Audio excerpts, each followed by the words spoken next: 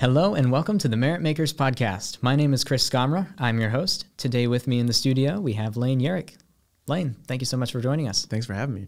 Appreciate you taking the time, man, as always. So in order to get started today, just so that you have a little bit of an idea of what we're about here on the show, essentially what Merit Makers is aimed at is helping freelancers in the Columbus and the Midwest area essentially have a platform to share their ideas, their mindset, their portfolio, experience. What we're trying to do here is get everyone connected. So a little while ago, I had the issue of, I know I've got the experience, the talent, the mindset. I've got what it takes to make it in this freelance world, and I just need to get myself in front of the right people. I figured that if I had that problem, most likely other people did too. And so the whole point of the show is to try and help give everybody that has merit a chance to share their ideas, portfolio, and all of that. So that's how we're going to start today. And this is kind of me telling you a little bit about the show and also giving everyone else that's listening, whether you're on Spotify or Apple Podcasts or even YouTube, an idea of what we are trying to do. If you are joining us via Apple Podcasts or Spotify today, by the way, to our audio listeners, please feel free to check out the YouTube channel at Merit Makers Podcasts. You can then come and see the video version and check us out in the studio and get an idea of some of Lane's and everyone else's work as well.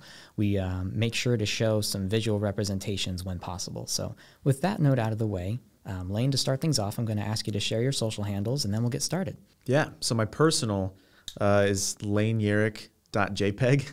So it's LaneYerrick. You'll probably see that on the screen. And then my other account is at Yerrick Media. So you can find me at either one of those. Sweet. Okay. That's no shame in splitting up the accounts there. I mean, that's what I did with the podcast.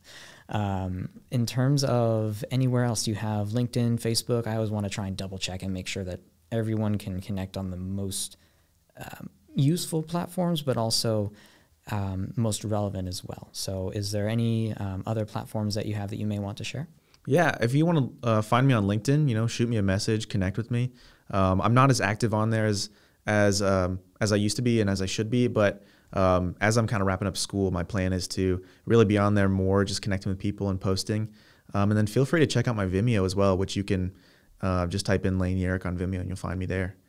Sweet. All right. Thanks for those extra plugs. Yeah. Really appreciate it. So in order to get started here, typically what we like to do on this show is kind of flip the traditional podcast setting where we do indeed touch on the story and the behind the scenes of how whoever the guest is got into the industry. But up front, what I love to do is try and get people's skill set and sort of their work ethic in place so that when you're listening to that story, you kind of get a better sense of how this person got to where they are with that context. And that's kind of a thing that I love to espouse about is how in today's culture and in today's media, while content is king, I think context should reign. That's kind of a little phrase that I've come up with. And I think I want to try and keep making sure that's a thing in our show, where if you are trying to share your thoughts and ideas, I would love people to know what is Lane in particular trying to do while you're in school, but also as you are coming out. So not to get too far into the backstory, but I do want to touch on the fact that you are currently a student. Right. So let's maybe touch on a little bit of where you want to go in the industry right now. People that are listening are either freelancers, friends, family, but also potentially producers, directors, people that want to hire freelance workers in the film and production industry. So how about we kick things off with kind of starting where you want to go right now? What areas of interests do you have? What kind of positions would you fill in a crew setting? And just kind of give us a little bit of an idea of where your head's at. Yeah. So yeah, with school, I mean, I'm finishing up, so I'm very, very close to being done. But when it comes to like the things I like to be on, like do on set, I think over the past couple of years, I've realized how much I love shooting and how much I love directing as well. And of course, the director role is not as easy to get as, say, a DP or a PA. Obviously, you're heading up a whole crew there. But when I'm on set, I really like being a DP, a camera op. I'm also I think where I'm at right now, just so willing to be on set. And whether that means I'm a PA, I'm a gaffer, or I'm doing grip, I'm totally willing to do those things because it's experience and it's fun. And it's something that it helps me learn as well. I don't know everything, and none of us do. And it's always a learning experience. And so I think, if I was on set tomorrow, I'd be happy to do any of those things. But I think where I'm currently like hoping to go, especially now graduating, is being able to be hands-on with a camera more, and directing, and being able to kind of call the shots of, quite literally the shots. I love editing. I do. I would say that love for editing is much less than my love for shooting. But as I said, I'm kind of in this place where I'm kind of liking to do all those different things. But moving forward, being able to be hands-on with a camera and being able to call those shots is what I'd love to do. It's definitely not uncommon around here, especially if you're in the Midwest, if you're in Ohio, Pennsylvania, West Virginia, Indiana, Kentucky, any of those spots, anywhere around here where it's not a New York, an LA, a Georgia, Atlanta, any of those hubs, typically you have a ton of people who wear a lot of hats. And it can be both a strength and an impediment, I think is the right word, an impediment possibly. It can hold you back a little bit if you were to go out to those other markets. However, I commend you for wanting to make sure that you can cover every area as possible and make sure you find out all of your interests. Typically, a lot of people that will be on this show and that have come on in the past aren't sticking to one field. I fall into that category as well. Over the years, I've gone through producing and sound at the start and editing at the very beginning, and then have graduated kind of into camera, grip, and electric in addition to producing. And so that's kind of my skill set. And so you're sitting across the table from someone who completely understands what you're talking about. So to go into the calling of the shots, so to speak, this is another question I kind of like to throw at people is sort of, what is your work ethic like, or what is your view on projects? Because we have a lot of people in the industry who take different approaches. If you are the type of person, say you're doing documentary work and you want to show up on set as prepared as possible, but you don't have a script or you don't have that planned out, okay, here's what we're doing, point A, point B, point C. If you're doing doc work, that's not a reality for you. You show up with your camera and you capture what's to be captured. Yeah. Maybe it's just interviews. You can kind of plan for those. But if you're like capturing a live event at a conference, or if you are doing anything of that sort, there's only a minimal amount of planning you can do. But if you're doing like narrative or a feature project, yeah, or even corporate work, you can get that down to a T and make sure that every I is dotted and every T is crossed, not to sound like a broken record, but what is your preference, I suppose, for how you work? Are you more of I love to take it off the cuff and roll with the punches, or are you, no, I am a meticulous planner, or something in between? Yeah, I think it's in between. Like, it depends on the project, like you said. I just did an interview for a documentary I'm working on, and I think it also goes into the fact that I've been doing this for a little while, and so I kind of know what to expect on a shoot. Obviously, for a doc, and really any set, you never know exactly what to expect. You have a rough idea of how things will go and how, I set up the camera here, I can set up a light here, this will probably look good, and then let's just roll. Let's have the questions that I planned, and let's ask these questions. And so there's moments like that, like for interviews, where I do plan, especially because I'm working with another person, where that planning is key. I don't want them to see me as someone who's not prepared, not planned. I don't value their time. But I also want them to understand that I'm comfortable with this and like I know what I'm doing. And so it's going to be pretty casual sometimes, just setting up really quick. I'll have you sit down and it's a conversation. With a narrative, especially with working with other people, that requires so much more planning. And I can't say that I'm the best at planning. I definitely feel like I'm getting better at planning because I've been in so many situations where my planning is lacking, and I can see that in the product that we create as a group, or if it's by myself. And so I'm somewhere in between, where I'm kind of figuring out like the times where things need to be planned pretty heavily, and the times where, no, I've done this a lot, and I think I know what to expect. And so I'm going to kind of, I don't want to say wing it, because it does sound like that can come off as like I'm not really preparing for this because I don't care. But I think once you kind of know what to expect, you're able to set up the cameras, set up the audio, and double check things, and then you're kind of good to go. And so, like I said, it depends on the project and where I'm at now, like finishing school. We've been tasked with so many different kinds of projects, it's not always a narrative. It's not always a doc. Sometimes it's more corporate. Sometimes it's more experimental where, planning is kind of out the window.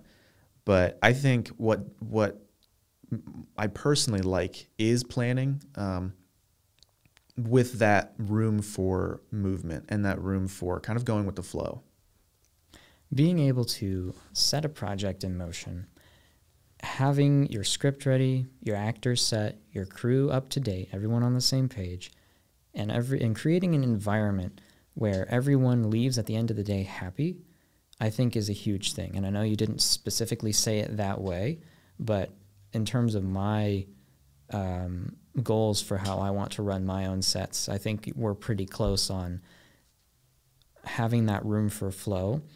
What people don't realize, I think, and I'm guilty of this as well, still do this constantly, I don't take enough time to plan to make myself comfortable in the moment. I want to figure out a better way to phrase that in the future, but what I mean by that is if I figure out all the variables before the shoot and go through in my head in the days leading up to the project, what can go wrong, what can go right, what needs to happen, what questions need to be asked, and what problems can I solve before the day of the shoot. If I go through all of that and get to a point where I feel confident enough to say, put down the pencil and show up to set, not only does that eliminate anxiety and stress, but it allows us to have that freedom to make more creative decisions. And it allows you to be able to have a sense of freedom on set and enjoy the process. What I think a lot of people find not enjoyable is that stress and that tension of, okay, this thing happened, we didn't plan for it, but we're figuring it out and we're going. Sometimes that can be pretty fun. However, most of the time it's not, as a lot of us know from experience. Mm-hmm.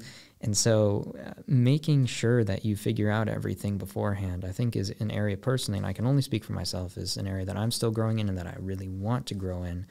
And it plays into the whole, one of the big things for me in regards to the production industry is that we are professional problem solvers. Mm-hmm.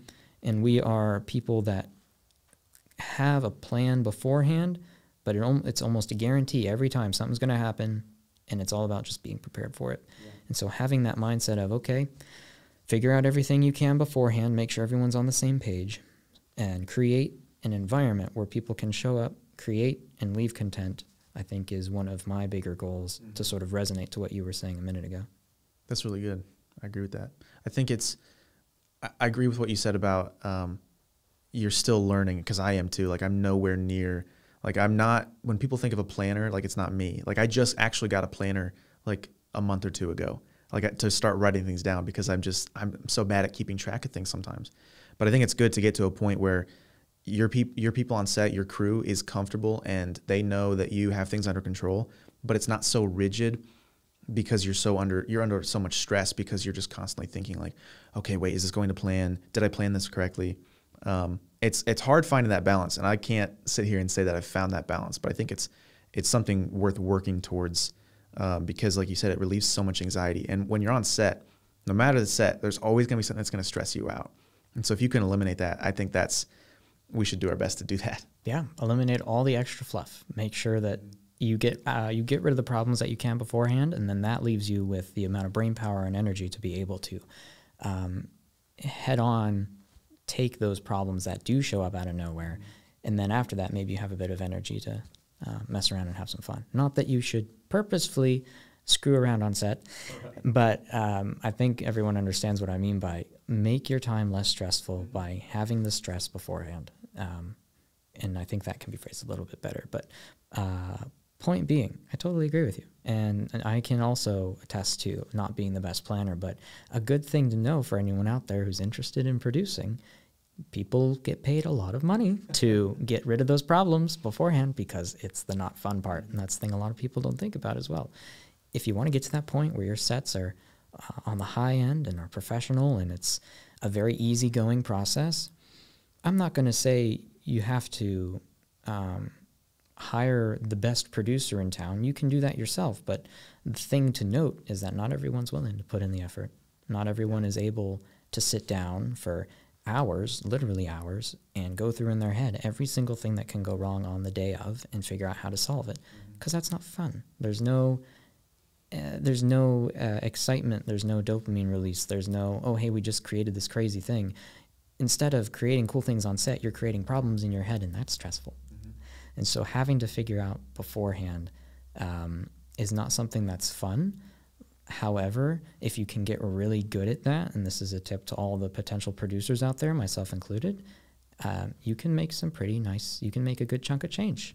And that's something I think a lot of people should start doing more, is hiring on producers, not just saying that as a producer, but it can really help your process. And that's I think, a point that a lot of people aren't really aware of. In terms of moving forward here, I know I said before, and I meant it, I want to get to your school stuff, but before we get there, I know you said you have a little bit of content to show.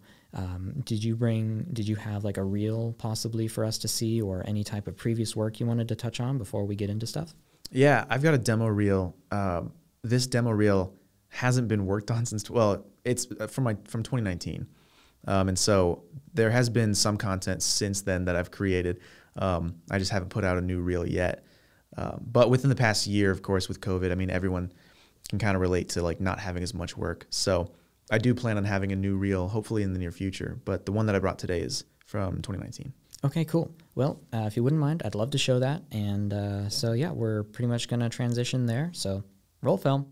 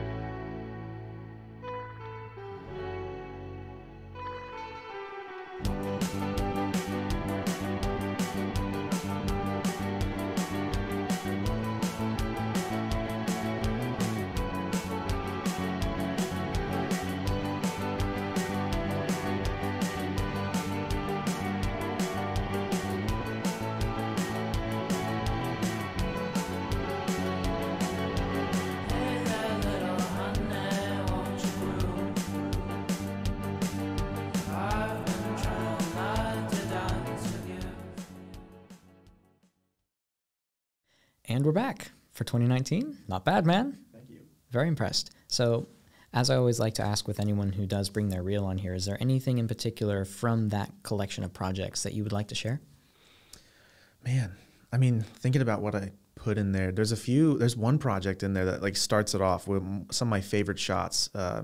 If you recognize it, it's from downtown Chicago. The opening shot is Lake Michigan. Is that where that's by Chicago? Yeah. And I couldn't tell you. Yeah, I don't know. I should know. I'm pretty sure it's Lake Michigan. Geography, not my specialty. I use cameras, not maps.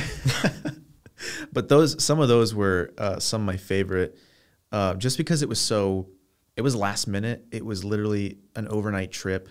Like we left at 1 a.m. and went to shoot, and really just went to visit. And I was like, I'll just bring my camera. And I bought a gimbal just, overnight. And I was like, let me just bring this. And it was really fun. And so it wasn't like my absolute favorite project. It never even got released because it was a music video for an artist from my hometown. And I haven't talked to him about it. He hasn't talked to me about it in the past 2 years, 3 years. So I don't know if that's ever going to be released, but it was really fun. It was just, it was challenging. But it was fun because it wasn't planned. I mean, what we were talking about earlier, planning and not planning, like that was one of those moments where it wasn't planned and it could have been planned. Even, it would have gone probably better, but it was still fun because it was just a quick trip to Chicago with some friends and I captured it. There's some other clips in there from a few things that I did while at CCAD in my first couple of years, that I'm pretty proud of. Like there's one in there, you'll see me acting, and I've gotten into that more over the past couple of years. Not a lot, but just a few things here and there, and it's really fun. It's called Ghost Investigation Paranormal Haunt. Not my typical thing. That's a mouthful. Yeah. I didn't come up with the title. My friend did. It was just supposed to be some crazy, title that was just like, I think that's a combination of every ghost TV show in existence. But that one was really fun because that was another one where it was kind of semi-planned, semi-not planned. And it was just me and a friend who kind of just put these ideas together and just went and did it. And we were involved behind and in front of the camera, which was really, really fun. That one got a lot of laughs out of people in my class, which was fun. That's always a good thing. One of my professors didn't laugh, said it was not super funny, but that's okay. Sometimes you're going to get people that don't always like your stuff. But yeah, there's some things in there. I look back at that reel and I can picture the times I was on set or just at an event capturing with my camera, and it's I look back at it and it's like I can see the moments where it's like, I know I could have done that a lot better, or I've learned this now where I know not to do this, or like, oh wow, I can't believe like that's a cool shot. Like I still really like that. But it brings back a lot of memories. It's kind of like nostalgic, even though it was 2 years ago, but it was still like, I look back at some of the old shots that I had from high school, and that's where I really got started. Like that's really cool looking back, remembering the times that I worked on set with my friends, who some of them are still pursuing video and not necessarily film, some more broadcasts, some are just doing even more photography now, some aren't doing video at all. And it's really cool because I look back and I can think of specific people I worked on, and I think that's something that's so valuable about being on set, is just the connections you'll make. And so looking back at like a reel or looking back at old videos is really fun, even when you don't love the work that you created, or you think that, I've got so much better work I could show. It's still really cool to look back at that. Absolutely. You're never going to make everyone happy, least of all yourself. Mm-hmm. I think when you are showing people work, the person who knows it the best is you. And so you're never going to know what people are going to say. Yeah. You know all the imperfections because you've stared at it a million times. You know all the mess ups, all the things that went into it. It's your baby, but it's also your problem child. Yeah. And so while that's being said, it's also important to know that it's good practice to just get it out there. Mm-hmm. And I've touched on this in the past with this show, but our work, while we are professional problem solvers, we are also artists, and art is never complete. Mm-hmm. You just have to put it out there. Like this show is a testament to that. I didn't have everything perfect and polished on the first episode, and since then we've come out with a few more, and we're going to keep on trucking. So for that, I'm proud of you, man. Glad you got that out. That. And so touching on your school stuff for a little bit, I'd love to hear the backstory, and also kind of go into a little bit of how we first met, and how you and I have sort of gotten to know each other a little bit. This is the first time we've sat down at length and have gotten to talk. Oh, yeah. Which is kind of surprising. You would think not, but I would love to hear your backstory, and then maybe catch us up to present day where you and I have sort of interacted a little bit, if you wouldn't mind. Yeah, absolutely. Yeah, so I started doing, so back in high school around 2013, 2014, if I remember correctly, I really started getting interested in design. There was a class at my high school called Interactive Media. We were introduced to like the three big players of the Adobe suite, Photoshop, Illustrator, InDesign. And that was like, I was like, oh my gosh, this is what I want to do. I'm going to be a designer. I'm going to have my own firm. I'm going to start making logos for people. Like, it's going to be so much fun. And then I think one of the reasons I did that class, not because I did it because I liked it, but the other class that I was really interested in was not available for me, which was video productions. So I was like, oh, I can't do that till next year. So let me just do this now. And that next year came around, I took that class and I was like, wow, this is so cool. This is what I want to do. We started off by, it was a 1-period class. It was mainly just learning, not a lot of hands-on at the time. It was just background, which at the time I was like, come on, I just want to shoot something. And then we shot like stuff with little camcorders. But that was so cool because that's really where I started learning about like just film and video and the background and how things started. And at the time I wasn't interested in that history, but learning it and then being able to shoot things here and there was just, great, because I'm like, okay, so now I can see, why these people, how they created this and how it's evolved to where I'm at now. It was a 3-year program. So the first year was mainly learning a few hands-on things. The second year was more hands-on, and it was mainly broadcast. We did learn about film and cinema, but it was mainly broadcast and live production. So by that time, I think it was still a 1-period class. It might have been 2 at that point. This is high school? This is high school, yeah. Okay. Yeah, and so we started doing more news packages. We had a little studio, not a little studio, actually. My high school, I'm still like impressed. My sister is there now. as a senior, and her class is even better than mine. Like with the equipment they have available, all Black Magic stuff. Sweet. What's the school? Hoover High School in North Canton, Ohio. Yeah. So they are continuing to impress me. They got a studio way back before I even started going to school there from News Channel 5 in Cleveland. They donated their set and got to put it in their studio. And we had a whole extra room back there that was basically like you walked in, it didn't feel like you were in the school. It was editing bays, and then you had upstairs with more editing bays, and then you had a conference room, you had a sound room, or like an audio recording room, sound booth, and then you had a classroom with computers, and then you had the studio in the back with a whole control room and studio cameras. And so we got to do more of that.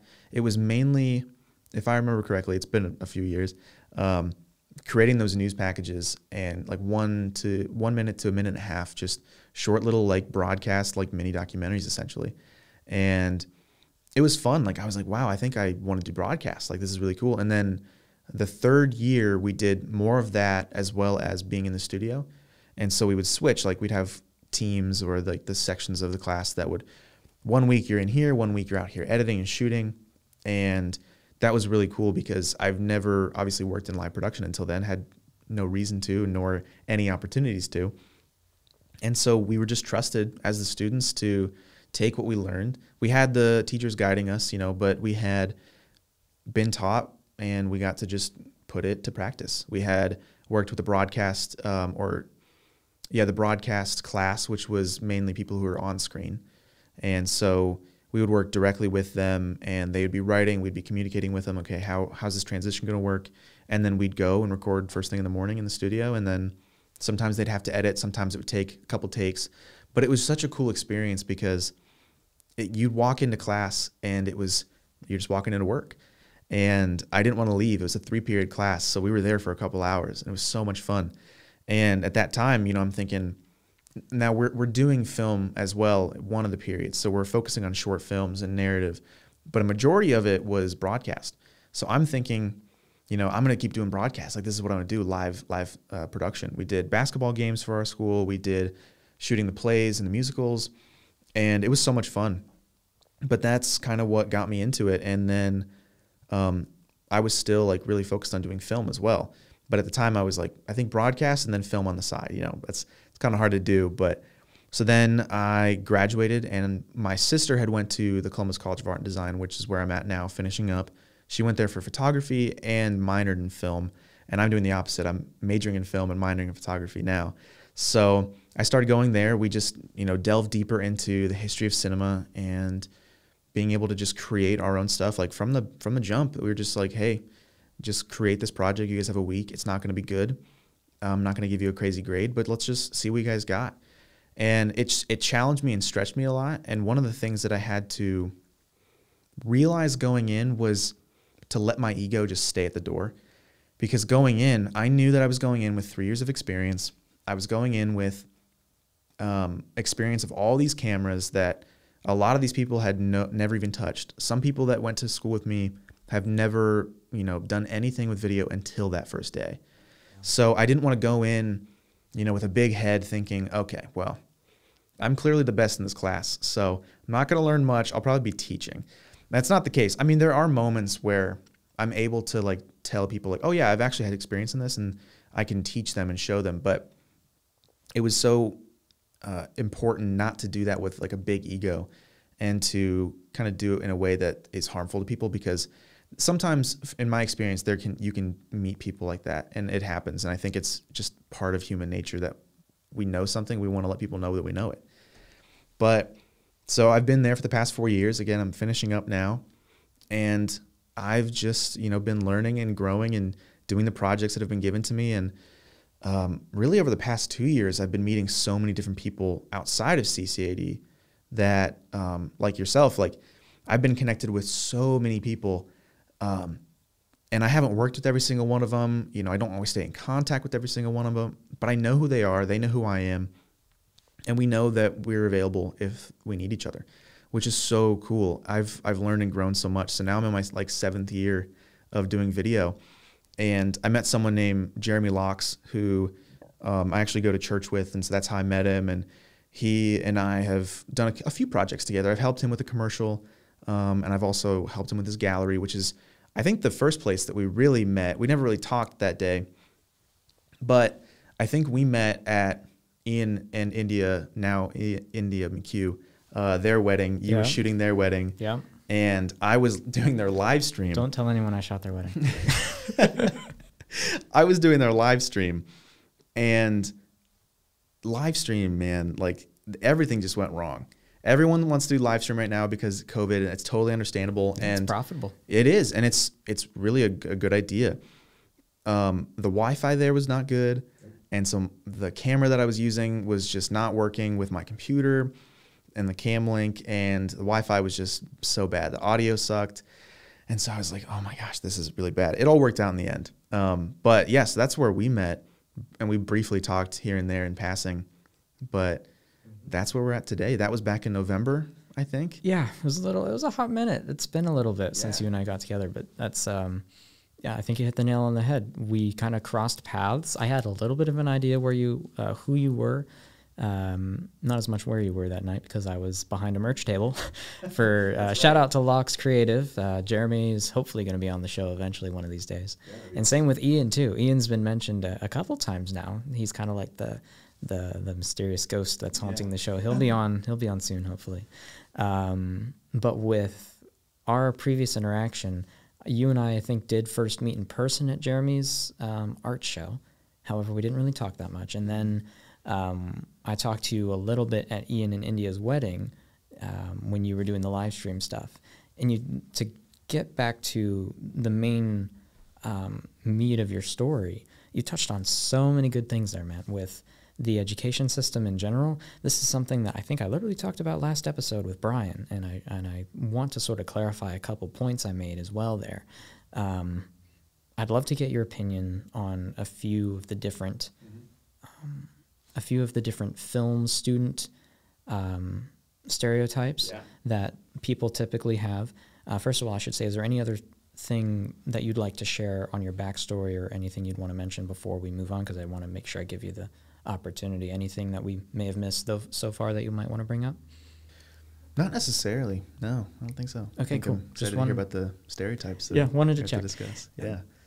Let's start with ego. So I will be the first to admit I've been that guy for a good while. That was me to some extent. I won't claim to have had the most humble of attitudes back when. So I should probably give you a little bit of backstory and also share with the audience. I started in this industry roughly when I was 13. There's argument to be made all the way back to 2008, but that's another story for another time. Professionally, 2013.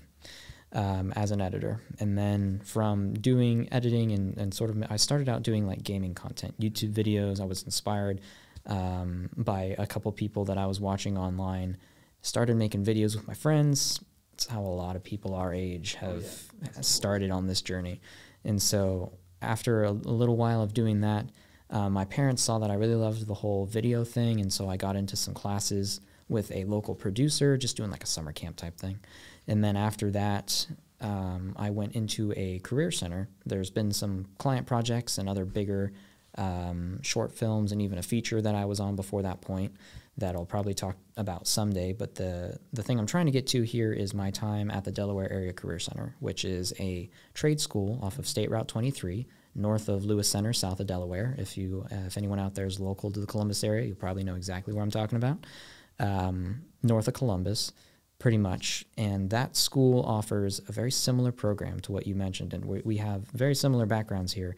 In high school, junior and senior year, I was in the digital design program at DACC, Delaware Area Career Center. Hopefully I'll have some of my instructors on at some point. I would love to get them on and have them as guests here. Some of my favorite teachers I've ever had in my life, and I'm not just saying that because I was homeschooled, were at this digital design program. Josh Galligan, Will Rowland. There's a third teacher that's there now that I unfortunately was not able to have as an instructor because he came in after I had graduated. Very recent. I'm sure they're happy to have the help now. But the point I'm trying to get to is that during my time at that school, I was coming in as well with let's see, I joined the program 2017, 2018, so I would have had about the same amount of experience before going in. And this is at a high school level, though. So before going into that program, 3 to 4 years of working in the field or knowing a lot of the ins and outs. So I had the ropes down pretty good.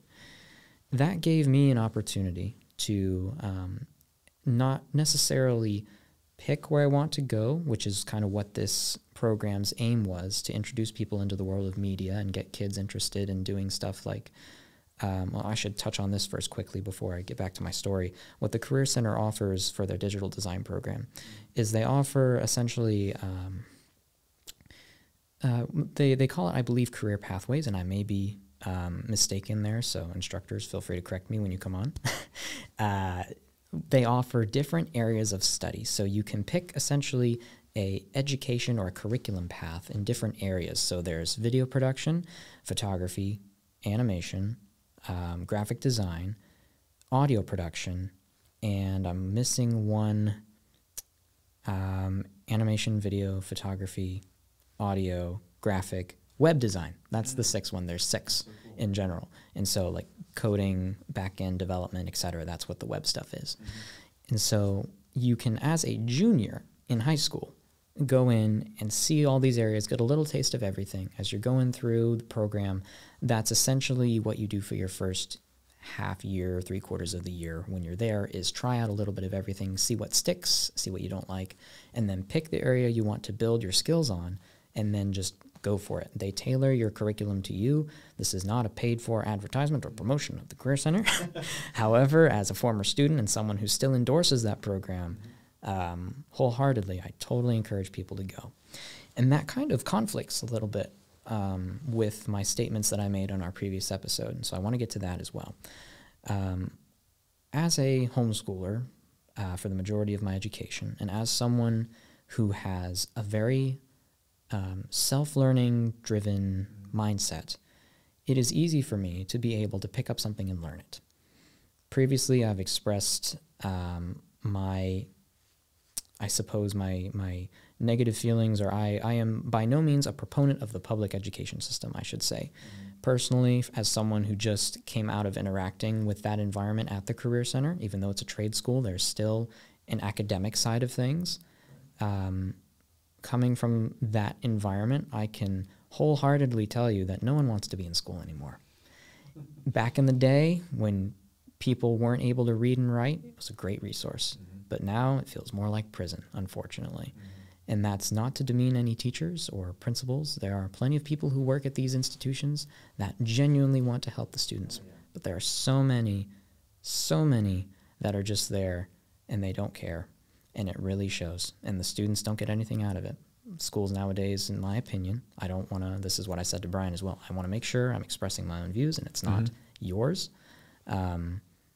I want to make sure that when I'm talking about this, it is coming from my mouth and I'm not putting words into yours. And I also want to see what your thoughts are in sort of like either a bouncing board or kind of see where you stand on this as well. My opinion of the current public education system is that they're now being used more as daycares in the younger side of things because we have a severe lack of parental responsibility. Parents aren't teaching their kids. And for that being said as well, there's a lot of reasons for that. People now have to have 2 incomes to get by.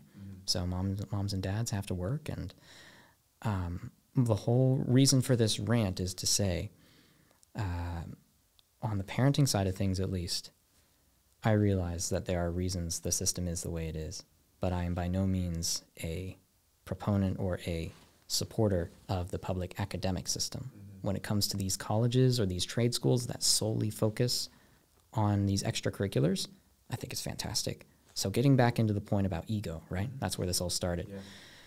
Coming from an area where I am very self-driven and I can create projects from start to finish, and I've had experience, my instructors saw this as an opportunity to let me spread my wings a little bit. Unfortunately, I spread them too far, and it cost me some friendships. That is something that I think a lot of people don't think about, and it's a great experience to have when you're in high school. I say that lightly because you don't want anyone to go through that ever. But going through having a large ego in high school caused me to be able to see for myself the negative repercussions of what that could do in the professional world.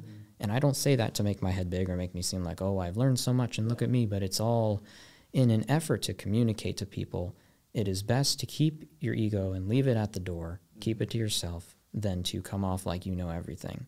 Since that time, I've sort of developed another saying, I know everything about nothing, which does not imply that I'm an idiot or that I know absolutely nothing at all, but rather I will always have more to learn, and that there will always be more that I do not know, and therefore it is much better to use both of your ears and only have one mouth instead of the opposite. And I'm going to let you talk in a second, don't worry. But there's a lot to get out here. With my instructor at the Career Center, he's a hype man. Respect the heck out of him. Like, we're talking about Josh. His nickname's G for his last name, Galligan, Josh Galligan, one of my favorite instructors I've ever had to date. And it is only by my own fault that I took the praise that he would give me for the effort that I put in. And he would argue that, hey, man, you did a lot. And I'll admit I put in everything I had. And it showed. But I let that get to my head. And I was that guy. I was that person that people despised. It hurts to say, but it also is doing, I think, a benefit to at least people listening or watching, if you're on YouTube, to know that you can come out of that. You can change.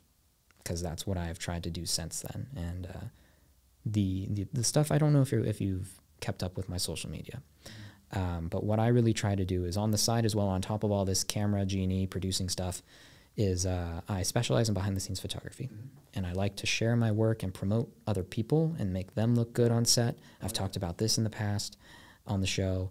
And with that, I also try to now be as vulnerable as possible and share what's going on in my head. And if you're looking for kind of where my mind is at now, you won't find a lot of that, oh, I know everything, or I am better than you on those posts. I'm much now trying to go a different direction and help as many people as possible, but also share my growth, my struggles, and not just the highlights.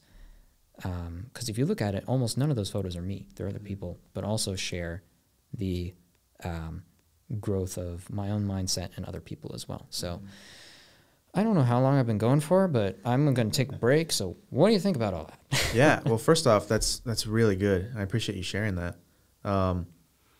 There's a lot to unpack there. Tons. Yeah. Sorry. No, that's fine. I think that's so important because I think so often we can just talk about, and not just specifically here. I mean, like anytime you're with people who, you know, you're just talking about the industry, you're talking about cameras, you're talking about gear, and that's fun. But I think it's so important to talk about, like, hey, this is a problem within the industry. This is a problem within myself. Like, I think it's really easy to have an ego, especially when you know so much, because we've talked about this and you said this earlier, your work is your baby, you know, and it's, I've created stuff, I've been on projects where I'm in charge of it.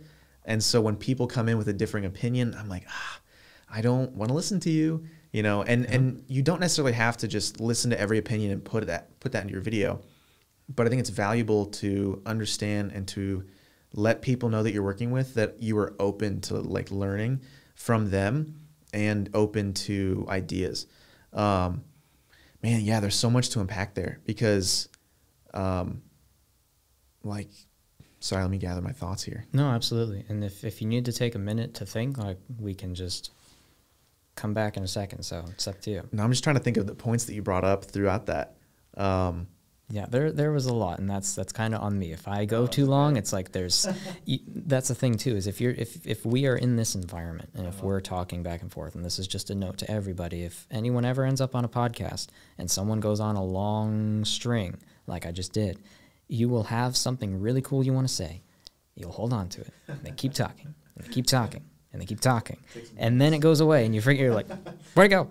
And so you have to then sort of reel yourself back in and find a new point to cover. So to rehash a little bit, let's maybe just start from the beginning there.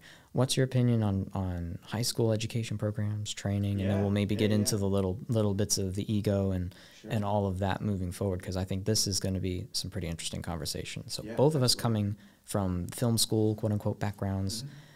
Do you think that's a help or a hindrance? Who do you think that serves, or is it even necessary? Yeah. I would say, it absolutely can help you. I think it always depends on how you react. And that's with anything, it depends on how you take that information and go forward in life.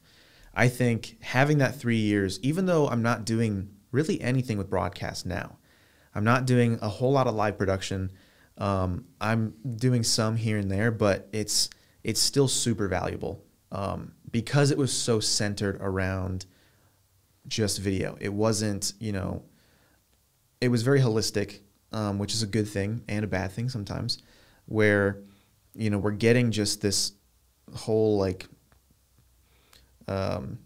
grouping of different subjects. It's not just directing. It's not just shooting. It's everything. But you're not focusing on the other subjects like math, science, and all those other things. Like you were saying, the Career Center is so focused on, you pick a certain area and you focus just on that. And having those 3 periods of class in my senior year where we just spent hours it wasn't necessarily a rigid, come and sit down. It was come in and you know what you're doing. You have a job. Feel free to walk around the studio, talk to the other students, see what they're doing, see how you can help, see if they can help you. Yes, open environment. Yeah, the open environment is such a better environment than sit down and let's talk. And I think there's value in lectures. I think there's value in sitting down and learning, because sometimes for me, I just need to sit down and just listen to my teacher talk. If I'm just given the opportunity to just be on my computer and be just doing what I want, I can just easily find so many things to do or research while they're talking, and I'm not going to pay attention. But yeah, that open environment was so important because it also allowed us as students, these teenagers, to realize that we have value in this area. We have the ability to make our own decisions, to make our own work. And we've got supervisors that are going to be walking around talking to us like equals, which was so incredible.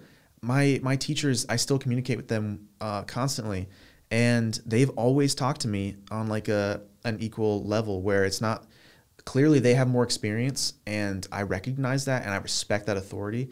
But they're also talking to me hey, I know you're still learning, but I also know that you know a lot. And I want to talk to you about just this on just an equal playing field, essentially. That was really important. And I think that I won't say that, I'm so much better off than all these other people and no one will ever be able to be as good as me. I think it's easy to feel that way because you get something so good, like the both of us having that extra education. That's so good. And there's nothing wrong with that. But it's easy, just being a human, to see that and to think less of another person. And so it just takes being aware of that. I had to be aware and conscious going into college, realizing, okay, Lane, you're going to want to take hold of this and this is going to be your personality. You just want to be the guy that has more knowledge than everyone else, but you can't do that. You have to. I had to be really intentional about keeping myself in check. And even what I was touching on earlier, just the things that I want to do on a set, I think it's so important to be willing and to be open to just playing any role that you can to help people. Because if someone comes to you and asks hey, can you be a PA for this? It's well, I've had this experience and I've already been in school for 7 years. So I really think I'm past being a PA. And you probably won't work with that person too much more after that. You won't get called back. No. And I think even if you have been in the industry for 30 years, and I can't speak on, I can't speak for people who have been in the industry for 30 years, so maybe they'll disagree with me. Yeah. But, let's say you've been in the industry for a while and you get a call from a friend of yours and it's hey, I know this isn't paid a lot and it's a super small position, but can you help me? If you help that person, they're going to see you as just a good friend, as someone who's willing to help, and not necessarily as just a PA or just a gaffer. They're going to see you as someone who is willing to help and someone who is trustworthy. And so I think it's also taking that step of just being open to wear those different hats, even though those hats may have, you may have outgrown those hats. In your head, you may think, well, no, I've had this experience for how long? I feel like I should be doing more. I think that helps combat the ego. I think it's very easy for us to get an ego in the film industry because like I said, you make something, it's your baby, it's art. You pour your heart into this. You want to take a hold of that. You want to hold it close. And whenever someone criticizes it, you know, it's easy to just lash out, and not necessarily lash out, but just to be upset or have criticisms. And I think being open and communicating with people and maintaining friendships, and you don't have to be best friends with everyone you work with, Nope. but I think there needs to be a good relationship on set, because not only does that like help you get more jobs in the future and maintain just like a good relationship with someone who can get you paid, it just creates such a more like that environment on set is going to be so much better when each of you know, like, hey, we're all doing this together. It's very cliche to say we're in this together now because every company has said that for the past year. Yep. But that's the reality. You're working with these people on set, and it could be a big set, it could be a small set, but you're working with these people to get the same goal, to create the final product. And you need to be able to work with each other. You need to be willing to ask questions, to talk to each other, to be open, and to, when people ask questions, to not get upset when that question might come off as like, you don't know this? Like just being honest and communicating. And I think that's why, going back to like high school, looking at the open environment, an open environment, is so beneficial, as opposed to just sitting down and making it all about, I don't want to say making it about the individual. Let me rephrase that. I think that open environment is so much more beneficial to students who are going into any industry really, but film specifically, because it allows for those conversations to happen naturally. It allows for those relationships to flourish, and for people to pick each other's brains. Yeah, it mimics the industry. Mm-hmm. Exactly. I think that is one of the most important things that a school can do, is prepare you for the real world. I think that was its original intention. Yeah. And unfortunately, on the academic side, it has gone so far away. But thankfully, you got programs like our high school education, and then the career centers and the trade schools that are still giving that really good tech/industry/trade-oriented prep. And the stuff you can take away from those programs is phenomenal, just on a core level, because it totally is a really great investment of your time, but also for your skills, because you can then, like you said, take that experience onto set and then be like, well, I've been doing this already for so many years. I actually sort of disagree with you a little bit. I don't think that I don't think that it is the right thing to come off as, well, no, I'm above that. Mm-hmm. However, I am also, I suppose, guilty of doing that in a form or in a sense where I tell people, well, I can PA for you. Here is my rate for that. Mm-hmm. Typically, I also price myself out of PAing because I am much more of a valuable asset in other areas. And I think that's a key thing to mention, is if you don't know anything and you just want a PA, or you're just starting out, by all means, be a PA. Mm-hmm. Learn the ropes. Keep your ears open and your mouth shut, and you'll learn a ton. But if you are already experienced in so many fields, and all people see you as a PA, you kind of got to get your name out there. You got to take other jobs. And that's kind of where I'm at right now, is people, when I walk onto set, mm-hmm. people see a kid. They don't think I know anything, and that's before I open my mouth and before I start casually laying hints that I do know what I'm talking about. Yeah. And do you want help with this particular thing? Because I've done this before. Mm-hmm. Or, hey, why hasn't this happened yet? Are we stalled on something? And, just fill in the blanks with whatever that is. People kind of get clued in a little bit, and then you start to casually gain more traction, mm-hmm. and have more responsibilities handed to you. It's a finesse. It's a dance. Yeah. Whenever you are communication as a whole is a dance. But on set in particular, not stepping over the line and instead pushing it forward a little bit with each conversation you have or relationship you build, I think is how you have to do it these days, because people aren't going to give you responsibility if you can't show them you can handle it. Yeah. I think you bring up a really good point, and I appreciate you kind of like pushing back a little bit what I said, because I actually, now that you say that, I agree with that. I think, because I've had a professor tell me one time that he'll still take like these $200 jobs, which is like, fine if you want to do that. But this man has been in the industry for maybe 40 years. And so I think he's gotten to a point where in his own life, in his own personal life, where he's wanting to do that and able to do that, and it's totally fine. But I think it is a good point that you bring up that that sometimes when you take a job just for the sake of taking it or to please that person, I think it can come off as, well, he's just a PA. He's just this. And you were talking about going on set, and sometimes people just see a kid or they see someone who they probably don't have a lot of experience. But in reality, you do. And I think from my experience, I've been on set before where sometimes you can get together with other videographers who maybe you've never met before. And it's kind of like a guessing game where you kind of like, you're like, well, I want to see what they have to say about this topic. I want to see how much they actually know. And then it kind of becomes like an ego thing, like an ego battle almost, which I participated in, where it's like, oh yeah, I've worked on this before. Oh yeah, me too, back in like high school, but it's whatever. Yeah, yeah, exactly.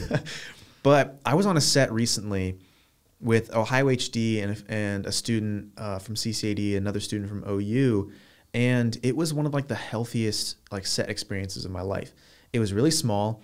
It was just a bunch of us. It was a couple of guys. We're all in our 20s. And we all had a conversation the day before while we were prepping gear, just understanding who we are, like the background we came from. And when Elvis from Ohio HD would ask me, hey, do you know this? He's like, I don't want you to think I'm asking you because you don't know. I'm just trying to understand.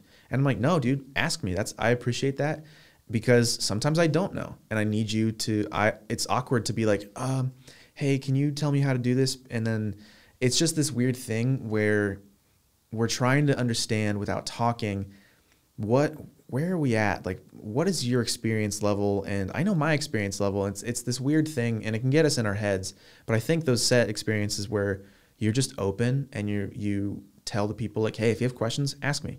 It doesn't matter what question it is. It's not a stupid question. Let's figure it out together. And because you were at that point, you were there at some point in your past. Exactly. Yeah. Yeah.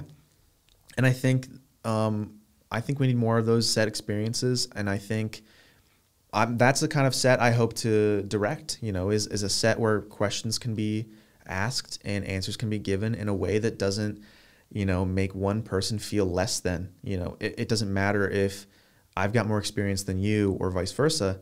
We can still communicate on a level that we're working together, we're on set, let's get this done efficiently, let's get this done together, Yes. And so let me tell you something about Elvis. This man, back when I was first getting introduced into the Ohio HD world, which honestly from my experiences with them have been majority positive. I have a lot of respect for every person there. Unfortunately, it's been really sad to see COVID affect everybody, but those guys specifically, because I know they've done a lot of beneficial stuff for their community. And as someone who has benefited from either their networking events or being able to be on set with them where they bring me on to do this like sort of PA or even grip work, point being, back to Elvis, he and I have had kind of a strange relationship where at first we had that exact same, hey, let's figure this out, but we're not talking, where he's kind of trying to gauge me, I'm trying to gauge him. And at first, it was a little awkward, at least for me, and I can only speak for myself back to that point.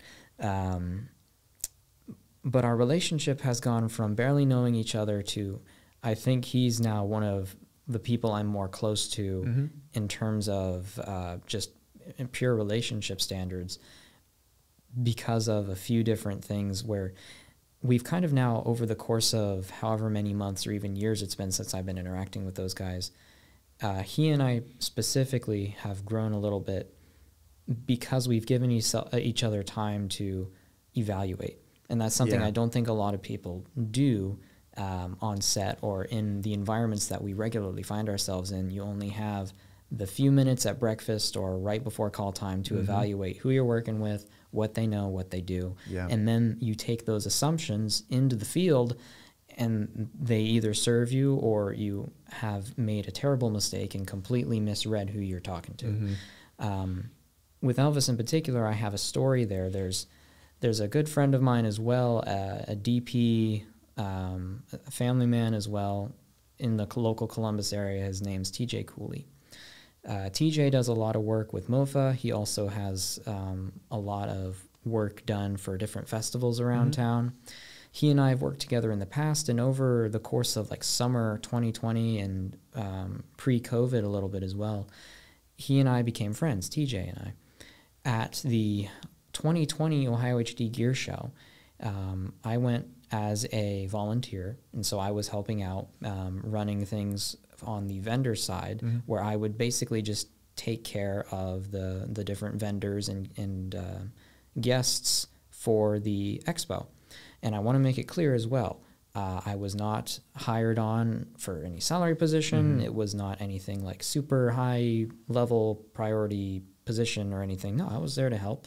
And the need that I was able to show up and fill was, hey, the vendors need taken care of. And I've done this before in the past as well, where if you as the Sony representative or the Fuji guys need batteries, snacks, water, pens, the whole time I was there, I was just circling the building because it's connected and you can run laps, just making sure that they had what they needed, the vendors. And since I was there doing that, it gave me an opportunity to network, but also catch up with some friends. TJ comes in towards like the first half of the day, and we get to talking about Apple boxes. If you're not familiar with TJ, not only is he a DP, but he's also a bit of a handyman.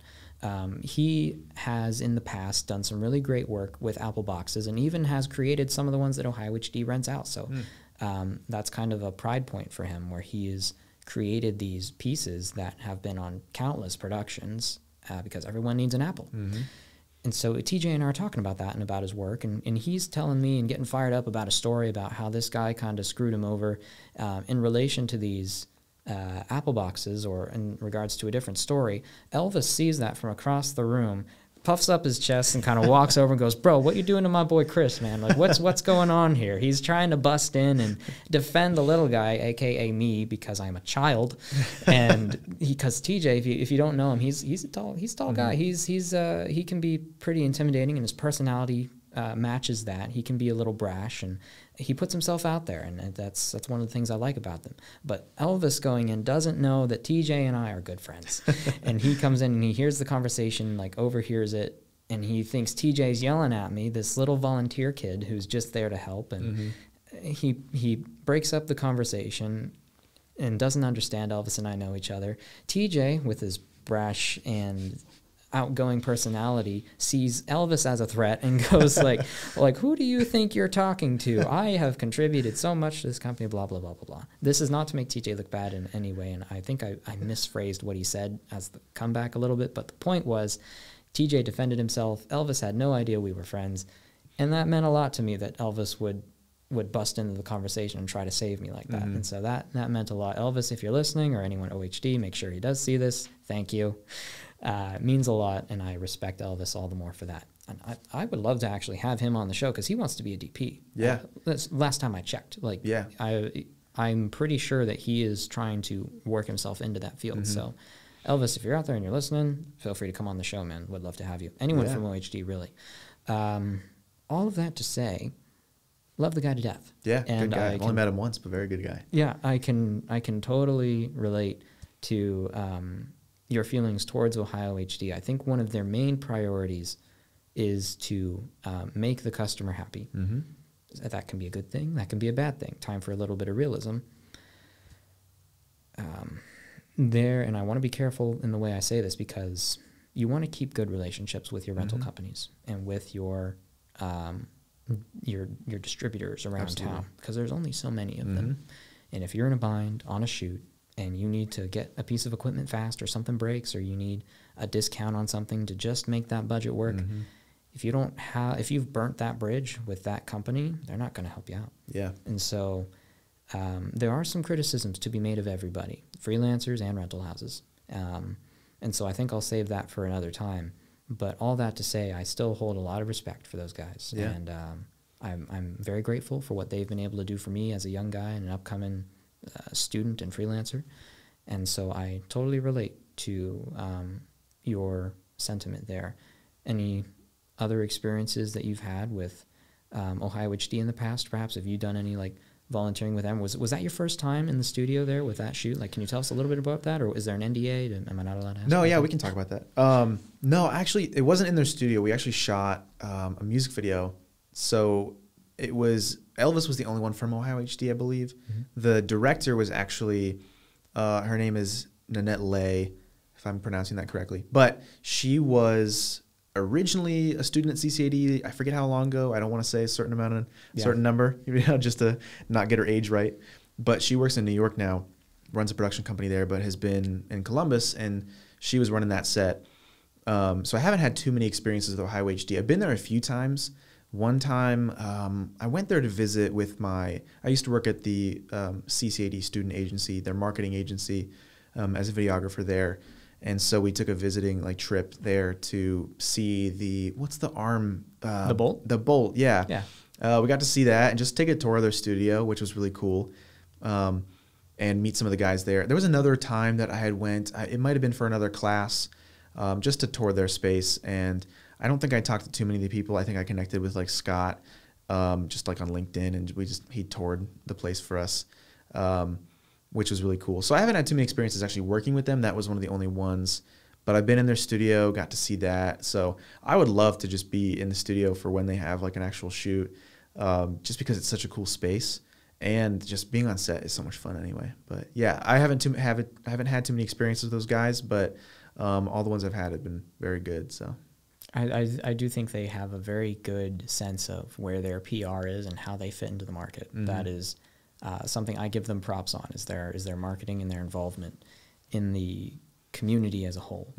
And with that being said as well, one thing I'd love to know about your experience in regards to, how do I phrase this, being sort of a jack of all trades, so to speak. I'm not saying you know everything. What is your mindset on working with these companies or these studios as a up-and-coming person in the industry?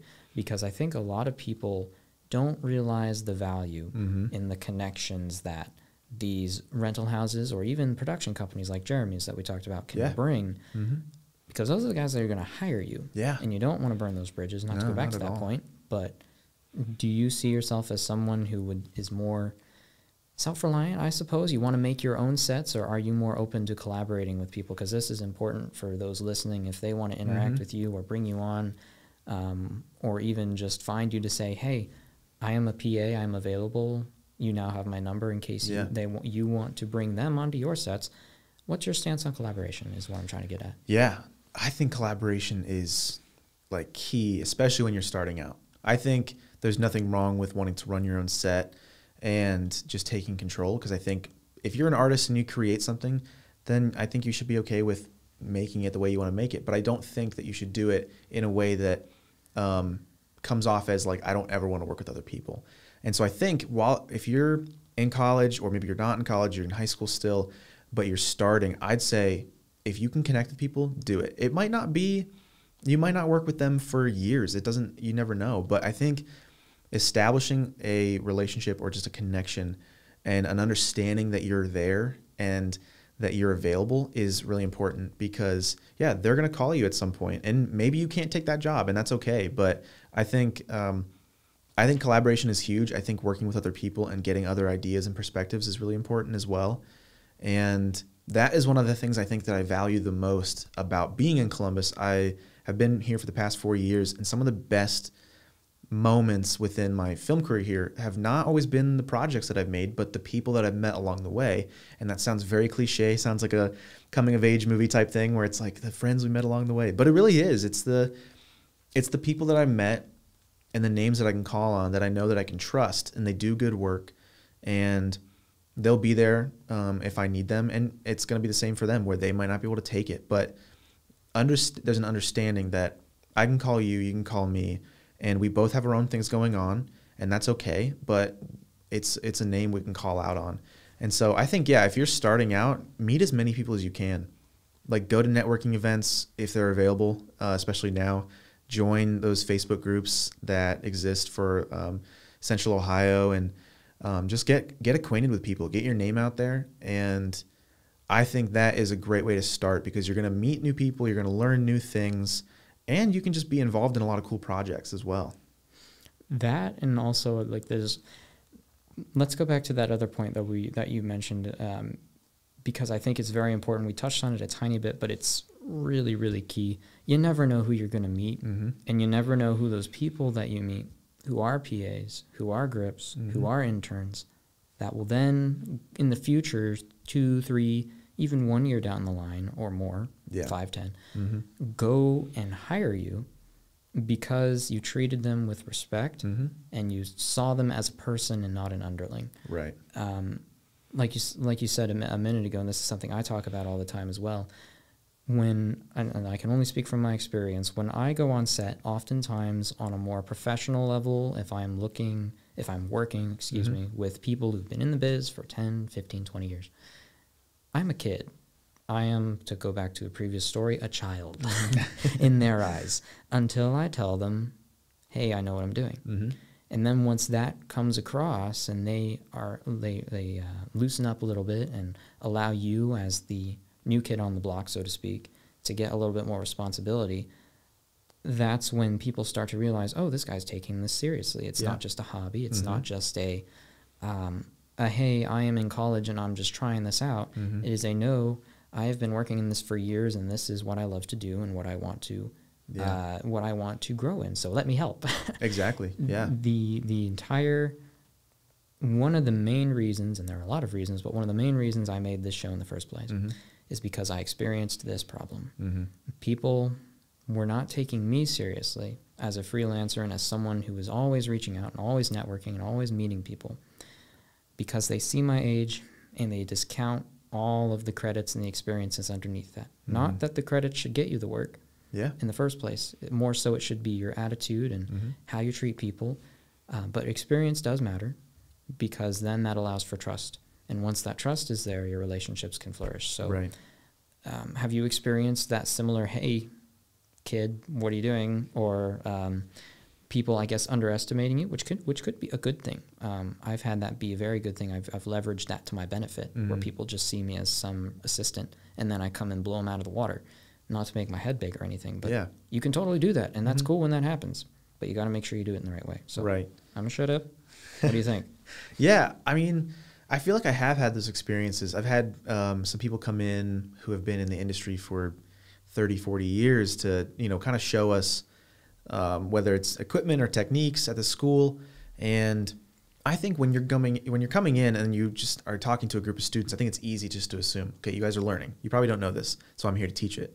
And so I don't necessarily blame people in those settings, in an education setting, for automatically assuming that the skill level is less than theirs, especially being that they've been in the industry longer. But in those close proximities, being while he's working on a camera or she's working on a camera and you're working on setting up audio for that camera, you can talk and you can ask them questions, and then it can kind of lead to you telling them what you know already, essentially. I've had those moments and they've been brief, but it's been really cool. There's some people that I've talked to where I briefly mentioned, when we were in high school, I started learning Avid Media Composer to edit. Props. Which is respect. Dude, I don't remember how to use it at all. I've been using Premiere for the past 4 years, but I mean, it was really cool to start out with that because it's so, just complicated. It's a lot of keyboard shortcuts, which is awesome. That's always really cool. But, and so I've had moments where I mention that and they're like, oh, that's really cool. And then they kind of know okay, so you've had experience with this. So based on that, then when I mention this, you probably know what I'm talking about. I have had experiences where I have mentioned to a professor who wasn't even a film professor that, I know Avid a little bit, not anymore. And they're like, oh, wow, okay, Mr. Avid over here. I'm like, I'm not trying to puff myself up, but, it depends on the other person, too, how they respond. But, there's going to be moments where you just have to show people what you know. And like you said, you have to do it the right way, in a way that doesn't come off as egotistical or in a way that is rude or condescending, but just a way to show hey, I just want to get this out here now. I know what I'm talking about. I know what I'm doing. And once that happens, you're kind of speeding past the gauging stage where it's well, what do you know? What do you actually know? It's just getting it out there so you guys can move forward as coworkers, if you will, you know. As peers, yeah. Yeah. I think that's the important thing, and something that people who are just entering in can figure out, or maybe we can help explain a little bit. It may take a job or two with that individual to get them comfortable with you as a peer, or if not an experienced youngling, to use some Star Wars terminology, which I am a huge fan of. Star Wars, by the way. Oh, big nerd. Regardless, coming into the industry, there's all these stigmas and stereotypes of the high school and the college video program, film program, media program, graduate of, hey, I'm the big shot. I know everything already. You can't teach me. And I think that's one of the biggest things that people use as a people step on rakes, I should say, when they come out of school and think they know everything. You get into the real world, you get into the industry, and you're slapped across the face by the grip who's been doing it for 60 years just from one simple comment, and then you're super embarrassed and you have to go run and hide. Not speaking from experience, thankfully, but that's something that I think a lot of people experience, that if they were to just sort of change their mindset a little bit when they get out of those programs, I think we're fairly good authorities on this. And something that we've both put into practice is coming at it from a servant mindset. If I am to be on a shoot with people I've never worked with before, totally open to taking PA or grip or something that's a little lower on the food chain, so that I can be introduced and maybe help in different areas that I might not be hired to do, but to show them that I am knowledgeable and that I can take on more responsibility. Because unfortunately, as a young person in the industry, you have to accept that people will assume. Unfortunately, assumptions are very, very rampant in our field, and it's just something you have to navigate. So how do you do that? If you are coming at a new opportunity as a film student, or as someone who has who is on the younger side of things, and you are approaching it with an, oh, I know everything, it's not going to get you very far. So what you have to do is go on to set, be humble, and essentially take your time. Don't rush into any situation thinking you know everything. Speak less, listen more, and in order to show you know what you're talking about, wait for those opportunities for someone to ask for whatever that thing is that you would be working with. Have it ready. Be prepared. Those are some things that I have implemented that have helped me a ton. Being prepared is huge. If you're a PA, here's my secret weapon. If there are any people out there that are listening that want to know, and I'm sure I will share this many times in the future, if I can have the leisure as a PA of knowing where we will be shooting a day or so before the shoot, what I'll do is I'll go on Google Maps, find that location, or both locations, or however many there are, and make lists of places nearby using Google Maps that fall into different categories. Coffee shops, pharmacies, grocery stores, hardware stores, gas stations, places that I might need to be called to run to, and then make sure that people who are above me, quote unquote, know that I've made that list. No one does that. Because no one does that, it's unique. If people start doing that because I just said it, it will no longer be unique, but I'm okay with that because it helps. And it shows that you prepared and you care. That, always bringing stuff like bongo ties, towels is a huge thing. I always carry a towel with me now, extra pair of clothes, a knife, headlamp.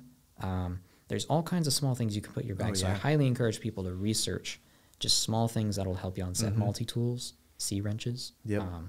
I could go on, but do you agree that do you have any other tips to share maybe for people who are starting out that like this will get you noticed? Because I could go on. I mean, I think to just echo what you said, to just be prepared. For any people out there listening who were former Boy Scouts, I am one of those people. Same here. And got my Eagle Scout in 2017. I didn't make it past Star. I did not pass the swim I really test. didn't think I would. I probably wouldn't have if I didn't have other people that were like, dude, you gotta do this. But one of the big things, I mean, it's cliche if you're a Boy Scout, be prepared. But that's so key in just anything. But like you said, having those things that are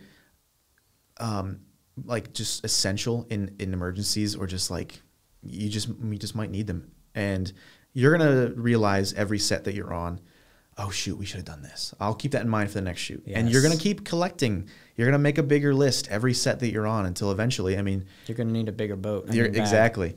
Yeah. Just, I would say be prepared, know who you're working with, what you're working with.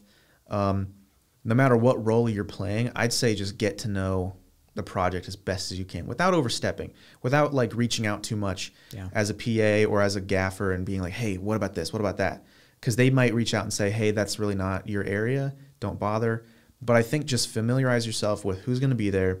If they have like a call sheet with the people you're working with, check them out. See them on LinkedIn, Instagram, just to see who you're working with, so you're aware, know their names, and just be respectful. But I think that preparedness is like key, because I can think of so many times in my life on a set where, I was thinking about this the other day. One of the worst things, it's really not that big of a deal in the grand scheme of things. Oh, but it is in your brain. But yes, I was on set for a project I did with my school, which actually was a really good project in my opinion. I really liked it. It's on my website if you guys want to look at it. It's they call them CC80 stories. It's like a mini documentary. But I was on set for the interview, and it was just in their home. It was a really casual interview and did not have batteries. The batteries I needed for these lights or for a Zoom, just AA's. And I was like, oh no, I don't have extras. And you know, it's not a quick thing to just go grab them out of the car if I don't have them in the car. Yeah. And so I had to ask the person I was interviewing, like, hey, can I use some batteries? Nice. And oh my gosh, they're just batteries. But man, just like that not being prepared. And that person may not think, oh wow, this person is not good. They clearly aren't doing what they're supposed to be doing. They're not going to make it in this industry. But it's still those little things that you just want to be aware of. Batteries, tape, pens. The amount of gaff. Gaff tape, my goodness. Expensive. Invest in it. It is worth it.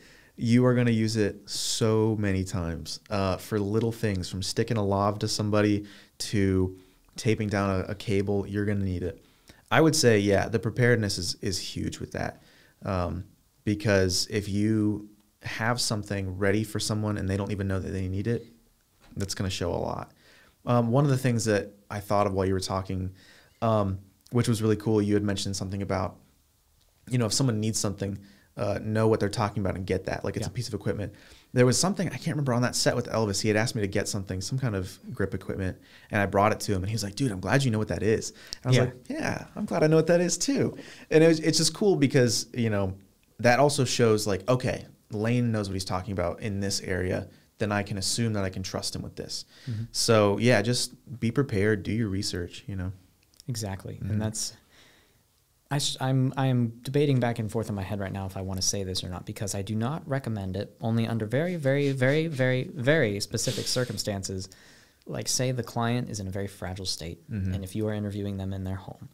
This is just to give someone out there an idea for if they cannot ask for batteries, and if there is no way to get them, if you are in a residential home, if it's a Zoom, you may need to find a couple of these, but check the TV remotes. I think that's what we ended up doing, actually. Find the things in the home that may have batteries, discreetly remove them, and then put them back when you're done. Another Boy Scout thing, leave it cleaner than when you found it. I made it up to star, and like I said, I could not pass the swim test. Long story short, that's supposed to be a joke, but it's not as funny when I said it out loud. Point being, the swim test, the whole battery, it's hard. The whole battery thing, though, it ties into creative problem solving. If you want to be on set and you do not have a lot of skill, if you can get good at solving small problems, you will get hired. If you can show that, hey, I can think on my feet and I can think fast, I don't know anything, but I can solve problems, that'll get you started. Yeah. And so in addition to that as well, if you are wanting to just jump in head first, that could be a good way to get yourself going with the whole trust thing as well. I think that's also key, and I know we've talked about it a little bit and gone back and forth on this. Knowing your terminology, It's not something that you can easily find on a YouTube video or read in a book. There's a lot of YouTube videos out there that give you the basics, like stinger, brick, sand, dirt, gobo, C-stand. There's a lot of weird terminology you can only pick up when you're on set, but remembering what those are and what names go to what pieces of equipment will also get you very far. Yeah, I agree. And also, you're going to learn terminology in college that might not... It's outdated. It's outdated. Yeah. And so just be careful. Just listen while you're on set or while you're around people. If you're in college right now or you've heard this before, when you hear the words non-diegetic sound and diegetic sound, people they don't say that. No. Like, they will not call it that in the real world, but that's how you're going to learn it. There's going to be things like that. But like you said, you're on set, listen, be observant, and you're going to learn a lot just from being there. So let's go back to college for a second. How well do you think that has prepared you for the industry? And I know as a college student myself currently, that can be a tricky question to answer because you don't know who's listening to this. Yeah. You don't know who will be checking this out in the future. So if CCAD calls you back in 10 years and wants you to speak on stage, they might come back to this and be like, hey, what was Lane saying about us back in the day? And it'll be like, okay, this is one of those... this on a podcast. Right. This is one of those things where I personally have to be very careful about what I say as a host. I'll cover controversial topics if we go there, and I'll give my honest opinion of them at the time. And I think that's key, is remembering context.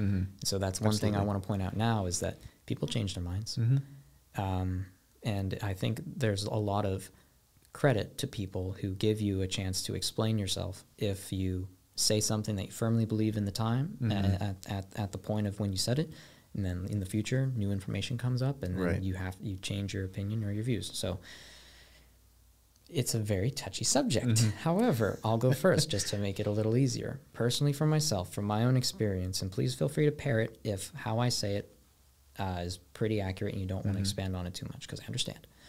I am currently taking classes with Full Sail Online. The reason I chose that program was so that I can be sitting here with you in Ohio in a podcast studio doing freelance work while getting an education. If I was on campus, if COVID wasn't a thing, so let's take COVID out of it. If COVID was not here, I would potentially be in a classroom 8 to 12 hours out of the day, every day, getting a 4-year education. I have to ask myself, is that more valuable than working maybe half the time online as I would in college, and then spending all the rest of it in the real world and in the industry as a freelancer? And so right now, the benefit that I have is I am getting a degree to keep in my back pocket, and that's the only reason I'm taking this degree, is in case I want to start a family and I need that piece of paper so I can get a salary job if I need to provide. My goal is to do freelance for the whole thing, but if I can't get there, backup plan.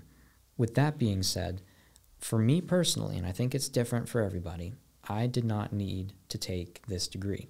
From what I'm learning now, there's been some great nuggets, really, really good pieces of information, few and far between though. They did a great job of cutting out a lot of the academic fluff and a lot of stuff you didn't need to know, and so it's just, here's production, here's camera work, here's everything you need as a freelancer. And they didn't throw in a lot of extras, which I respect and I like a lot. But the thing is, I would have been fine without it. However, it's a great benefit to me because I can now bring this piece of paper to an employer and say, look, I know how to dedicate enough time to get a project done, which is, I think, a reason why people use that as a funnel. I think it's sad that people use these pieces of paper as check marks to separate you from the other applicants, but unfortunately there's so many now that it's almost has to be that way. Personally, I think we need to figure out a better way to hire, but we're getting away from the school point. Go. I think that's a huge, I think now finishing college, I realize like how I feel about that. And I think throughout college I had my opinion. I mean, you're going to be in a class where it's like, really, do I need to be sitting here learning this? And that's any college, any major. I would say it depends on where you're at in life. Some people, man, they're totally fine with just being in a classroom and doing work occasionally and then working another job and just going through the 4 years. That's totally fine. The college experience is fun. Just being able to hang out with people and be on campus and just be in a classroom, that's fun. I think especially now, like COVID hit when I was in my, what semester was that? My second semester of junior year. And now I'm in my second semester of my senior year. And since then, that past year, I have been working so much more in the real world. I took a job with my church and was filming with them to do these online services because that's what everyone's doing. Mm-hmm. And, now I have this position where I'm trusted with more responsibility and authority, and I'm the creative director there, leading teams. And I'm like, man, I'm in the real world. Like, I'm freelancing. I'm doing my own thing. School is just and this is nothing against the school. It's just the way where I'm at in life with work and with COVID, everything's just so weird. And I know that's like a cliche thing to say now, but I'm in this place where I really enjoyed the college experience of being on campus and doing, that. And then I'm over here where I am so close to being done and I'm almost all the way in the real world, like already working, already connecting with people and doing my own work, doing freelance. And it's just this weird feeling of being torn. And that's just me personally. I think it depends, like I said, where you're at in life. And so sometimes I look at college like, well, I'm already there. Like, can I just be done with this? Because I don't feel like I'm learning more, being that I'm like at the end of my senior year. It's just these classes I need to get done. And I think I'm just at this point where if I was to just stop school right now, like, I don't want to say drop out because I'm not trying to drop out, lose that money. Yeah, but neither am I. but if I feel pretty confident in saying that if I was to stop now, or even last year when I stopped, with COVID, I think I would feel pretty comfortable being in the real world. I think I've learned a lot over the past year, and so it has helped me tremendously to be where I'm at now. But, I can say that I've learned a lot through college. I've learned a lot in the classroom. I've had professors that I have learned so much from them. I have professors that I can call on who I've had for one semester, but I can call on them when I need help. I called a professor the other day who is working mainly as a lawyer and a screenwriter, and I needed his help with contracts. And so I'm thankful that I have that connection that I would have never gotten had I not done some kind of college, some kind of higher education. And so I think there's so much value in it. I think it depends on the person, how you learn, what you want to do within the industry, because there's so much you can do. Graduate high school, and if you have money or you want to get a job, buy some equipment or just start working towards that and just start learning from YouTube and just tour places and go talk to people. And you can learn from that. And I think that's clear now. I think people see that and people are doing that. There's some people who have been in the industry longer than me and both of us that have never went to school. They never did. They never had to. Yep.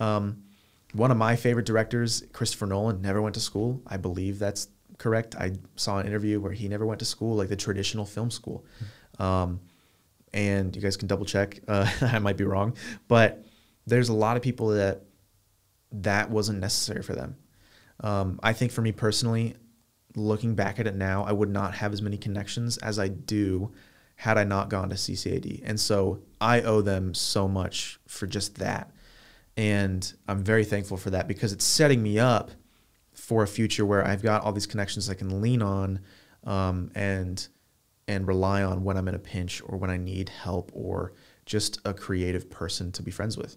So I think where I'm at now, the school has been very beneficial to me. I think it's kind of this split though, where I agree I could have just learned so much outside of the classroom on an actual set or on YouTube or masterclass, but I'm also on this other side too, where I recognize how much the school has actually benefited me and helped me through connections. So me personally, this doesn't apply to everybody. I think I'm half and half. Yeah, that's totally fair. And I respect that quite a bit because our experiences are a little different because I'm an online student. And so because I chose that path, I was not able to benefit from those in-person connections. And I think that's key. One of the big things that film schools in particular still have going for them is that you network with your professors and you network with your peers. Right. And those peers are the ones that you're going to work with in the future. And you have to be careful as well, according to what school you want to go to. If you can have an idea, and this is like a note to the high school students out there, if you have an idea of what area of film or production, assuming you're going to film school, that you want to go into before you apply to whatever institution, make sure that that institution matches that field or that area, because the peers that you meet and become friends with in that field will most likely, not saying this happens for everyone, but most likely will go into that area, and that is how you will then gain more work in the future, is because the friends that you make now, assuming you're in college, will be the ones that get you jobs later. And so if you can pick the school that has that area of work, that's how you can make those networks, those networking skills and those soft skills work for you. And then also another point on top of that as well, for those of us who do online schooling, the burden of networking is upon us as online students to reach out and connect with our local communities. A lot of people would argue you can still network with your classmates. I've made a few friends. There's probably 15 to 30, somewhere in there, students per class that I take. With Full Sail, it's one class a month. So you're focusing one subject for 30 days, and that counts as a class credit. Oh, wow. I believe I'm saying that right. Full Sail, please feel free to correct me if I'm wrong. But the thing is, like, for my current class right now, I'm in directing. And so all of our studying is on the topic of directing. And our project for this month, oriented towards directing. Discussion boards, oriented towards directing. That's the idea. So replace directing with whatever topic, and that's how their system works. I don't know if that's equivalent to the credit, but essentially it's one class per month. And so the reason why I'm saying that is each month I get new peers. And with those new peers comes new potential connections. Here's the thing. With Full Sail and online, not just Full Sail, but almost any online institution nowadays, the people who are taking online classes are taking them because typically they don't have the time that a normal college student would to dedicate to their schooling. They're single moms, they're lawyer dads with 3 kids, they're really, really, really inspired and passionate entrepreneurs who are working their butts off 24/7. You know, it's the people who are in those classes are most likely not going to put a lot of effort in, and that includes communication. So it's hard to network with online students unless the person you are trying to reach out to is as passionate about connecting as you are. So I've given up on that basically at this point. Unless someone approaches me via a message, rarely will I reach out to a classmate of mine as an online student and say, like, hey, let's get on a Zoom call together, or let's try and do some sort of remote digital project because I really like you and your work. There's been a few people that I've reached out to and that we've maintained relationships, but out of so far the hundreds of students I've come across, like less than the fingers on my hands, that came out wrong, but like less than 10 people probably do I stay in touch with. Yeah. And it's crazy. With that in mind, if you are online, one of the best things that you can do is, like you said in the past, is attend those networking events. Go out, find people in your industry, and network.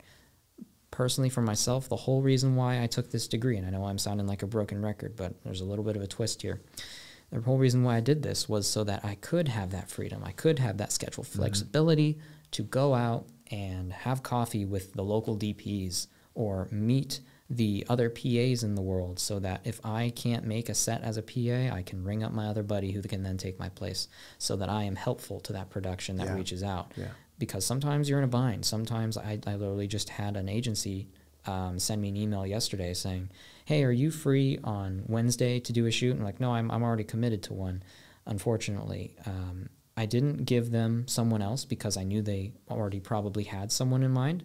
But if you are presented with that situation, you can then give the producer or whoever is running that set someone else's number. Yeah, totally. You can't give them that number if you don't know anybody. And so as an online student, one of the best things you can do is go out, find the local people in your area and make connections with them. In my opinion, it's a lot better than if you were to do that in the film school world. However, not everyone is driven to do that. You don't have everyone being an extrovert. I'm actually an introvert. However, I have, over the course of COVID and over the past few years, really, really, really, really put in a lot of effort to make a effort to network and reach out to people, because in this industry, your network is your net worth, unfortunately. I say unfortunately lightly, because it's one of those things where you are almost required to do that. And it's not a skill that everybody has. That's the only reason why I say unfortunately, because it takes time and effort, but anyone can develop it.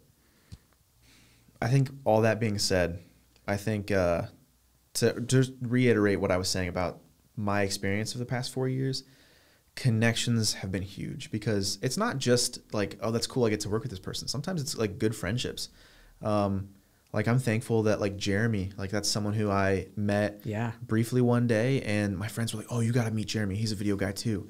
And we had a cool conversation briefly, and then sparked like being able to work with each other, and just like not only working with each other, but just having cool conversations. I run into him every once in a while at the Olentangy River Brewing Company over off of Polaris and 23. It's also the Roosevelt kind of. And so I see him there, I see his wife there, and it's cool. Like it's friendships that can come from these. Not everybody that you work with is going to be like, you know, your best friend necessarily, but it's so cool to just reach out and meet people, or people reach out to you.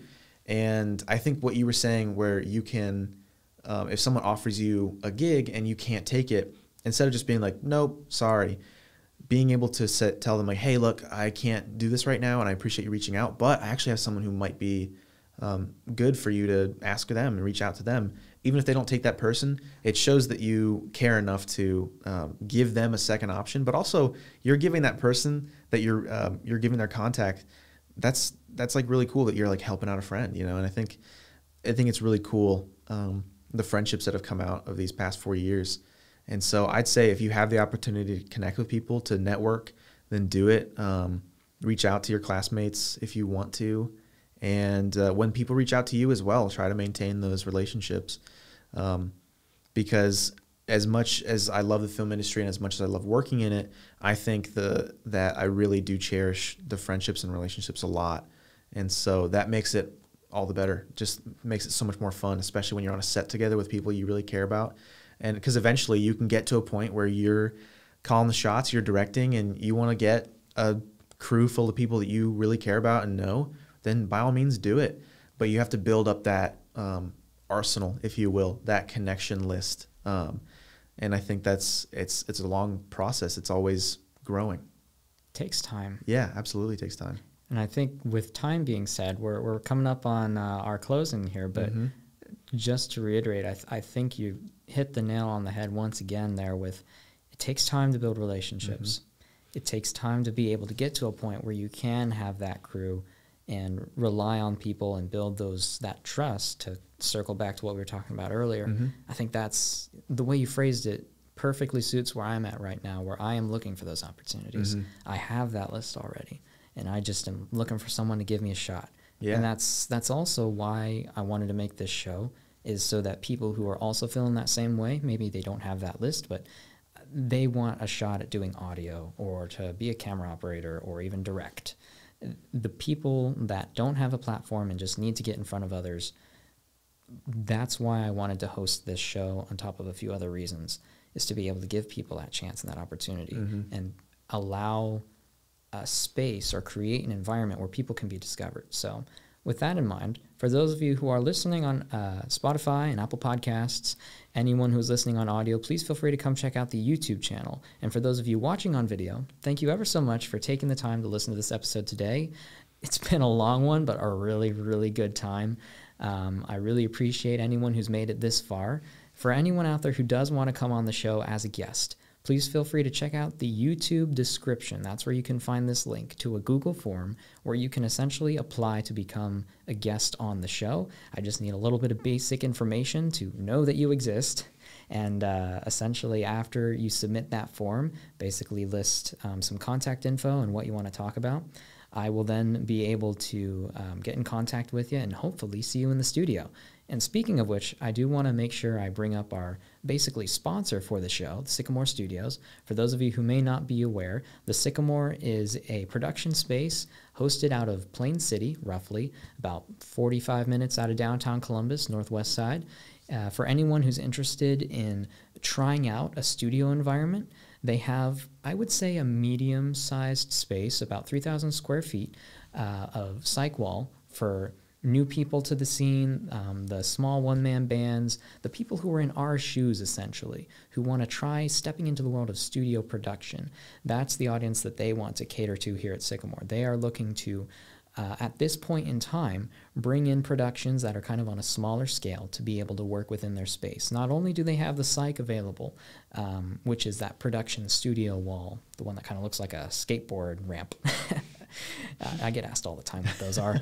Point being, they also have an editing suite in addition to this wonderful podcast space. So if you would also like to run a show, or maybe you're thinking of starting a podcast, feel free to reach out and see what they might have to offer. They would love to talk to you. So with that being said, Lane, I wanted to make sure I give you a special thank you.